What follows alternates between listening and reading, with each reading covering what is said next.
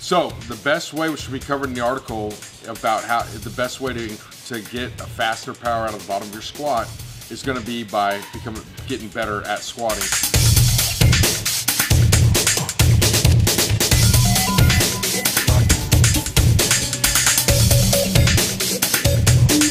So what you want to do is you want to actually learn to just pick that same depth, same speed every single time. You want to make it every single time, dialing that motor pattern, because once you get that in, you're going to become more efficient at that motor pattern, so you can recruit the right motor units to get the job done and get it done faster.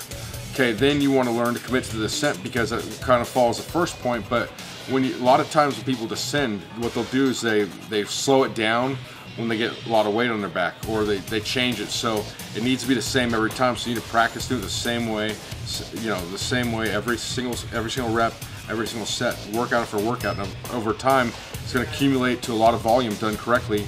So that's how you're going to build the most power at the bottom. But after those bases are covered, these two exercises are going to help you a bunch. So the first one is the dead squat.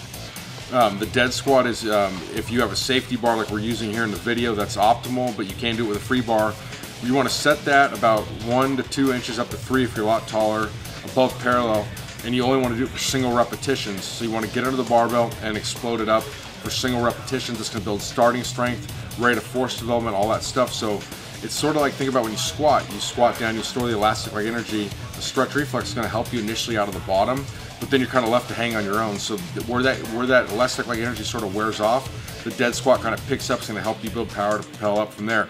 So you want to do that again anywhere from, like, on the low end, about 1 inch above parallel, all the way to 3 inches above parallel, depending on your height. And then the next movement's a pause squat. So that's not like an Olympic pause squat or anything else, just a regular pause squat. Use your competition stance, or the stance you're going to be testing your max in, where you're strongest. You want to go down to the same depth you're squatting at, go down, hold it for 1 to 2 seconds, then come up. That's all you do.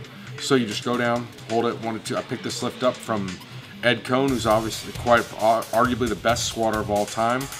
And that's pretty much it. So just think the same stance, same depth, same bar placement, come down, hold it 1 to 2 seconds. When you're at the bottom and you're about to come up, you don't want to try to sink down and bounce it out of the bottom. You want to stop at where you're going to stop, at the bottom position, then explode up from that position, and that's your pause squat.